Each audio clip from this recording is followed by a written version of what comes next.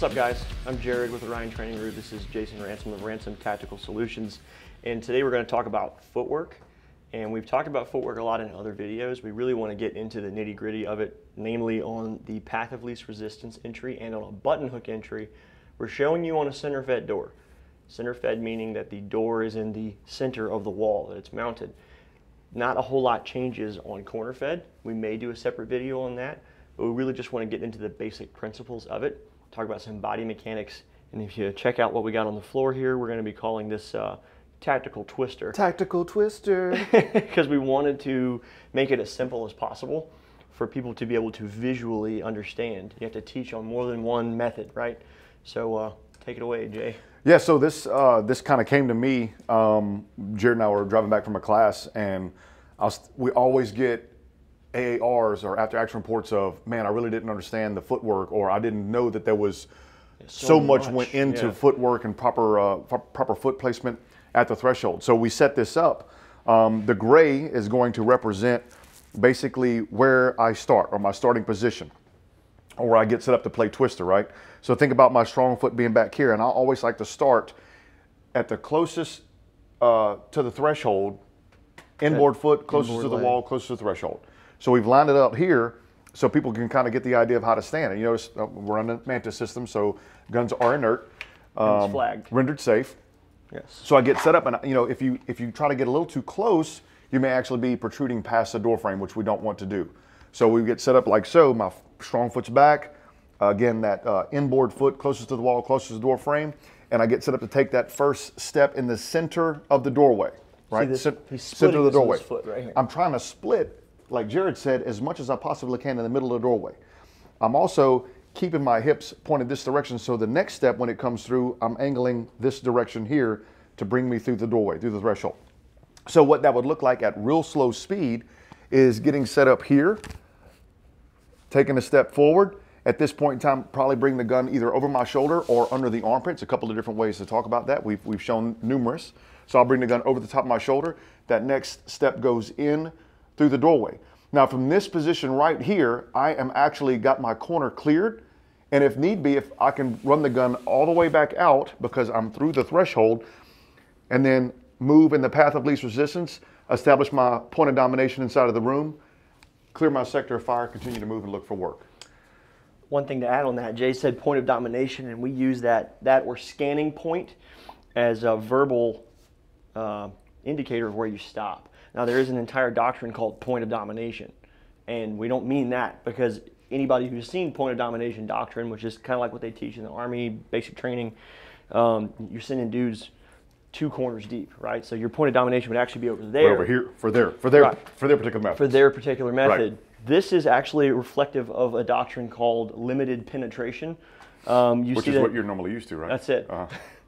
So you end up only 2 steps in the room. If you notice when Jason placed that inboard foot, he was here, he's splitting the frame, and he takes 2 steps into the room and the corner's clear, or the corner's clear, the room's clear, and he's checked on his buddy. Well, it's no different on the other side. We're not running all the way to the far side of the room like some doctrines have, because the context that we're showing you here is 2 people entering a room, continental US with residential settings, furniture, beds, and all that other crap that you find in rooms. You're often not going to be able to run the walls to the second deep corner because there's not the ability to do so. And we're not putting 5 dudes into a room. That's military tactics for a different setting. Well, and the 3 things that we always talk about, what dictates what type of entry, what type of movement we do through the threshold and through the doorway, or what? Manpower, mission, and environment. That was like Dora the Explorer moment, Right. We set the state of the camera and just sit there and wait for a minute for them to answer. That's right. Manpower, mission, and environment. So you want to show them the button hook now? Yeah, man. Yeah. I'm going to do that a little bit more at speed, so Mitch can kind of see what it looks like as I come through, maybe on that. A little more rapid. Yep, a little more rapid.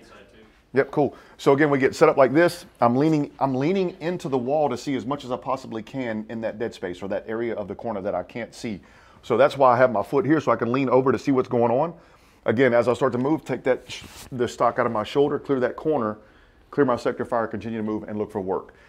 When you do this properly, you should be able to clear your corner from right here. So I'm minimizing my exposure and maximizing what I can see. So when that gun comes up, if there is a problem, I can simply drive the gun into that problem, finish it out, wind up in that, that area like what we discussed, that point of domination or limited penetration inside of that room. Can I have one more small thing? Absolutely. Will talks about it a lot, God bless him, but delivering your body, he delivers his favorite word, delivering your processor, right? And one of the things he harped on in one of our recent videos we released is limiting your hips by turning your foot. This is exaggerated, but you're turning your foot so that I can't turn to my left. Right now, we'll do another door explorer at the moment. Why is that tape not way over here? We don't want you to end up in the middle of the room. Why is the gray tape that indicates your point of domination, your scanning point, not over here? Well, we don't want you to be in an area where you can't get an overlapping sector of fire. So if Jason is there and I'm his number 2 guy and I've backed him up, the reason his little square is right there is so that we have overlapping sectors. But if he went the wrong way and ended up in the middle of the room and there's something to the right side, well, now I can't shoot over there and he's screwed me over and he screwed himself over. So one of the things you can do when you're doing this footwork, and Jason's done it, he just hadn't said it yet, when you come through, that foot needs to be pointed the direction you want to go. And that's going to keep my hips in the direction I want to go. We will see a lot of students, when they break this plane, they turn this way and their hips and their feet are leading them into the middle of the room. So a really simple way to stop that is be deliberate about your foot placement. So when you break that plane, your foot is pointed the direction you actually want to deliver those hips, which is going to deliver your eyes and your gun to that corner. Easy day, right? Yeah, I think so. So the blue that we actually got set up, there's a couple of ways, and Mitchell, I want you to take a look at this out here, because we can actually set up for a button hook, blue for button hook. I say again, blue for button hook. Yeah. One more time, Jay. Yeah. So, so we get set up like this. We can have our feet in the same place. We're actually going to take what Jared describes as kind of a false step. And that false step just means here, I'm going to take a step forward. And remember what he said. He literally just touched on it about turning our hips. So if I point this foot this way, I'm exaggerating it, but it is going to be pointed towards that wall to deliver the hips this way. So I'm not facing outboard. I'm facing this way when I get ready to do that button hook in this manner, like so. So we can get set up like this. I'll show you one way. Taking that false step forward like so, bringing that other foot around, the gun's gonna have to come out of the shoulder to deliver it back into the area. Notice where my feet are lining up here into that point of domination on the other side of the room at limited penetration to scan that sector of fire. So that's one way we can get our feet set up to do a button hook. The other is basically to switch our feet at this entry point before we get ready to go through that threshold. What that will look like is simply just alternating our feet like this. And again, now this foot is going to come forward, just like it is right here, to deliver my hips towards that area. My other foot's going to land there and deliver me into that, that room there. So we get set up again, making sure the muzzle's not past the door frame because we don't want to expose ourselves. That foot goes here, gun comes out of the shoulder. I start to rotate the gun and my hips. Notice everything is pointing in this direction to allow me to be able to get in, clearing that corner again from right.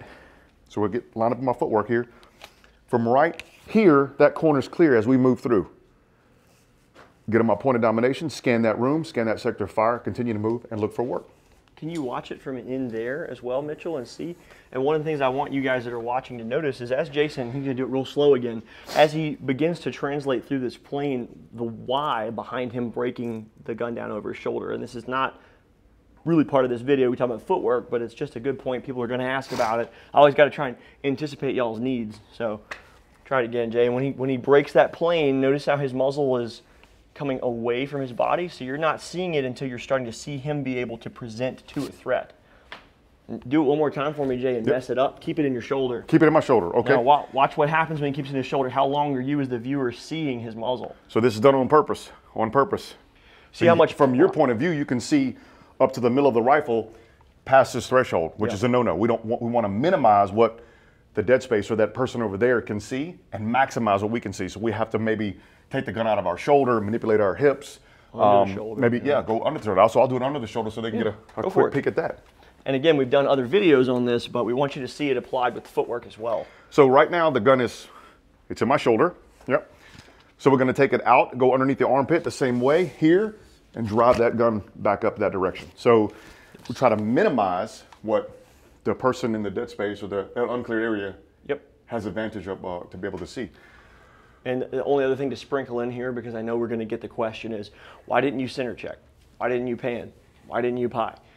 Because that's not what the video is about. You got to take a minute and chill. So this video is about how to actually dive into the room after you've done whatever your exterior threshold assessment is, or if you're doing a dynamic entry, what do we always preach? You have to have a dynamic supporting element, right? Right. So, well, even if I did do a pie or pan, my feet This is are the still same. going to line up in the same exact direction. So Right. this video is really breaking down, for Tactical Twister, is breaking down why we harp so much on footwork.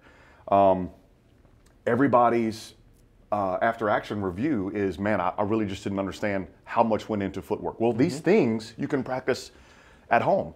Not to say you have to put tape all over your daggum floor, but you can work on footwork around a threshold. I got Instagram videos on, I put cones in my garage, and I work on this exact same thing in those cones in the garage, and it's easy peasy. You want to try it with both of us? Sure. You can flow and I'll button hook behind you. Yeah, yeah. It'll put in context for people how it's the exact same thing. Yeah, do we want to show them the pan over so they can, oh, look, he panned and his feet lined up in the same spot? Well, yeah, so watch, guys. We'll just throw a pan in there. Why not? And then I'd say do it heavy side. That way you guys are both following the same tape. For sure, Yep. right? All right. Yeah, so a pan, again, this is not a video on panning, but we're going to talk about if Jason pans over to one side or the other. Yep, I'm gonna come over there so my Yep. feet will literally Yep. line up in the exact same spot, yeah? So it starts small. Remember, now my strong foot on my right side is leaning in so I can try to see what's going on in that deep corner.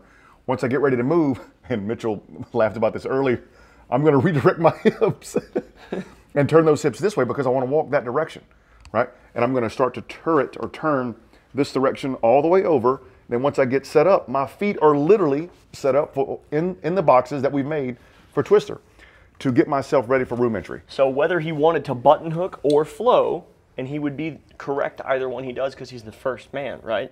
He can now do either one based on this tape overlay we've given you guys. So I'm gonna be right behind you, Jay. All right. Let's just say this was a heavy side entry. So we did conduct a pan, but now because our SOP, we're gonna both hit from the same side of the threshold, so I'll give him that squeeze. I'm coming towards right directly towards Mitchell, yeah? As he moves, I'm just gonna do the same thing that the tape said the other guy on this side should do. Does that make sense? So the footwork is the same, whether you've done a pan or a pie or whatever else, to get to the point at which you deliver into the room, okay? It's not complicated, but when people watch this, they want more context, but they don't want to watch the other detailed videos on the context. So just to sprinkle a little bit of that in there. And again, somebody's gonna ask, what if I have a pistol? Well, the pistol doesn't change your footwork any, so we'll talk about that as well. All right, and again, we showed it at the beginning of the video, but it's been flagged out of battery. Let me see that OTG green. Oh, Lord. Yeah, this is from United Firearms. We did a private class with them, and it's really good work. This thing is dirty because I use it and carry it a lot, so don't be mad at me. Come over here where you can see Mitch. Is the footwork going to change any on a flow with a pistol? Oh boy, let's see. No. All right, button hook, coming back out. Is it going to change any on a button hook? While I'm taking that false step, if I'm starting in this position, if I switch my feet, I'm still taking that step, but what am I doing with the pistol? I'm bringing it down closer to my body. Why is that? Well, I'm changing that rotational axis because I don't want to present this to the room like I'm on the flat range. Yeah, some people call that a compressed ready. Yep. Cop world, they call it low ready. Right. So whatever you want to call it, just not protruding, not sticking those elbows out there, bringing the gun in tight, just like you would with the rifle. It's not stuck out the entire time. You're bringing it in tight. So show us that button hook real quick, Jared. Yeah. So same difference, right? And I actually prefer switching my feet because it allows my hips to open up more. I don't like being here and then having to overextend.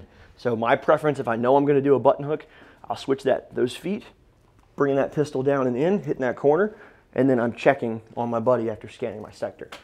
Easy day, right? A lot of this, Jared's real big on stretching, and I'm a little bit up in age, Yoga. so stretching and being flexible in this environment is really key. Eat healthy, get a good diet, work out, get some sun, touch grass, touch iron. That's right? it, man. And a lot of this, whenever we're maneuvering through these doorways, you'll see a lot of hip movements. Whether it be with the hips, the lower extremities, while moving, getting your feet set up for a proper entry, and also turning with the hips or leaning in, so you're actually feeding that gun and head and eyes into there, so we're leaning at the hips to drive that gun in there to clear that area, to clear that sector of fire a little bit quicker. Yeah. So when we get into solo. Yeah, Yeah. flexibility is key, man. Yeah, and rapidity of movement. Rapidity of I movement. think the So- mustache inhibited your flow of words. No, yeah, I'm not used to just the weight distribution being up high. My head's not balanced now. So you're tactical turtle all the time now. Yeah, the amount of homoerotic comments that were on my Instagram Whoa. today. I'm not mad at them either. That's just the nature of them. Accept them for what they are. So I was talking to some dudes with some funny green hats at a class the other day, and one of the things they were really big on is rifle position. And one of the things they were talking about is the importance of hip mobility for that rifle position. I'm not going to get into any more detail than that, but what Jason just talked about, and I wanted to show you as a lefty, footwork, exactly the same, right? Rifle in my shoulder, but if I want to keep the rifle in my shoulder and be able to hit that corner faster, I'm taking a false step, I'm leaning my body into the doorway. See that difference? Like this. This way you don't have to play it backwards and forwards, Mitchell. I can just do it myself.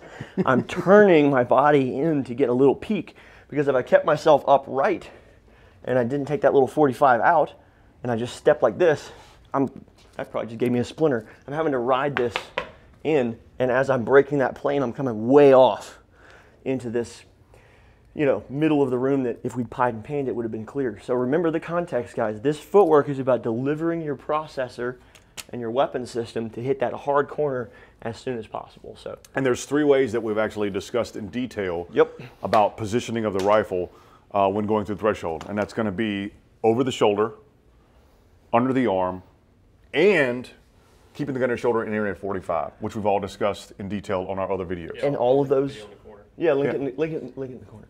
And then, what do they all work with? This the same basic freaking footwork. Yeah, it's Yeah. the same footwork. This tactical twister that we've That's it. that we've done. So one more time, we'll go through them. Just Flow. hit the high points. Flow Yeah. button hook. All right, so footwork is key. So if, for whatever reason, I messed up and started like this, right? I'm leaning in, trying to get close to that wall, right? And want to do that button hook. You see the extra step that I have to take, right? If I'm going to do the flow here, it's an extra step because my footwork was off. So again, footwork is messed up. I'm not positioned properly. So if I get ready to do that flow, I take that step here, I have to take another step in order to deliver the gun in there. We call it the Stormtrooper Shuffle. Yeah, so proper footwork outside is going to allow you to get through the doorway a lot easier if you get yourself set up. So think about, is my footwork right to do this flow? Oh, now it is, roger that. So step forward and deliver that gun right in there into that corner to clear that area, that sector of fire. For the button hook, remember, we got to take an additional step to get our body to be able to turn to get it through that threshold. So if I'm set up here, I take that step like this, take the gun out of the shoulder, start to lead with the head nods, where am I going this direction, and then feed it to that area of unknown. Footwork is crucial. You can set this up in your garage to get some solid dry fire. Not only weapons presentation, but footwork presentation through the doorway. And it's a big helper, man. Only one small thing I'll add, and then we'll let you guys get back to doing whatever it is in your mom's basement. Naruto? Naruto, yes. Some people say, and some of our instructors teach, and it's a lowest common denominator thing, to actually strike the far side of the threshold on your button hook, and that will help give you a positive launching point. I don't like that because it makes you do this and make a bunch of noise. And you will have students looking for it. They're literally looking for the threshold. So they're like, oh, there's the corner. Literally just walk, right? You're literally just going to turn your hips, take a step into the room. And you don't have to impact this. To me, that's very like, okay, here's how to walk, and that's literally what we're doing. But there's disadvantages to it. If you have to learn it starting that way and say, I have to hit my foot on the door frame, that's fine. But look at the angle. These are angled for a reason. Turn the hips, get into the room looking that direction. It's that simple. All of this stuff is simple. Like Jason said, go home, practice it. If you need to put tape on your floor, do it. If you don't have a door frame, your wife's afraid of you, raking your carry handle along this or whatever it is, you're using your FAL with your baby poop green, and you detect that giant box mag takes a chunk of your drywall out. I get it. So maybe put some cones, little soccer cones like what you do. Check out Jason's Instagram, Ransom Tactical Solutions. He does a ton of these videos on all this. He's done them a dozen times, and it's got little cones that he set up. Blake, I just call it a figure 8 drill where Yeah. I set it up and go in and out, in and out. can you show us that? Yeah, absolutely. So I get set up like so, just normal. If I'm going to do the flow, I'll flow in, turn around, and I'll flow right back out. So it's super easy. Get set up, gun goes in, clear that corner, and I just rotate around and I get set up again. So the same setup, rotate, get set up over here, then I'm going to hit that button hook now, right? So get the flow, the footwork here. I get set up again, so I'm going to do a button hook back into there. So I get set up, footwork, important, false step, rotate it around, bring that gun over here. So I literally just did a figure 8, flow, turn around, flow. Button hook, turn around, button hook. And it's just a little figure 8 drill you can do in your garage and get mad reps with little to no setup. And film yourself Yes, doing these. huge. That way you can look at, you know, the point of view, because everybody likes POV, your point of view going through to see if you're protruding the rifle through the doorway. Repent and turn to Christ. Sorry. touch grass, get sun. That's it. Turning your rifle inboard to see if it's extending past. So film yourself doing this. He likes to do it in silkies. Just get out there and train, man. Get some. Pretty much it. So if you're interested in this kind of thing, you want in-person instruction on it, we do consultations, we do one-on-one stuff, we do Consultation. What is that? that's like a word that means we come out and check out what you're doing and tell you if we think it's good or bad. And if it's good, we add some more good stuff. If it's bad, we might shake the whole game up. But we'll come out and observe what you're doing and say, hey, we think you should try this, this, and this. And we create a custom training package in the allotted time, put you through that package, and then reevaluate at the end. And we've had some pretty good results with that, really good experiences with that. One-on-one might be like, hey, you know, Jason, I want to do 6 hours on solo CQB. Can I come out to y'all's shoot house and you train me one-on-one on it? Absolutely. We'll create a custom training course on whatever it is you want and invoice you. And then, of course, we have open enrollment classes, which will be here at our new shoot house. We haven't really talked about much. We're going to do a whole video on it as well. But this is here in Baton Rouge. We're working on a bunch of improvements. We're doing a video on that. We're in the infancy of this, this project, but we're going to be doing open enrollment here. Open enrollment meaning if you're an American citizen, you qualify as long as you can pass a background check, come out to training. We're not going to gatekeep and say, oh, you're a welder, you don't need to know how to walk through doors or whatever else it is. So check out our website. We do have one, www.oriontraininggroup.com.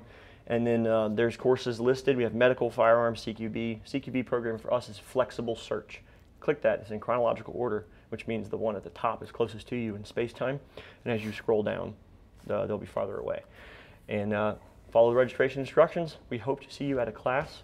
Thank you for watching what was probably a 30-minute video of a lot of fun for us. Hopefully you enjoyed it. Final thoughts? No, man, I think we covered it all, bro. All Stay right. tuned for the next drop, drip. Yeah. Drip drop. And if you haven't watched our other videos, please watch them because they give more context to this video. It's a series, so you're going to get the full picture the more you watch. Yeah, flip-flopping and pop-locking. There it is. And scene.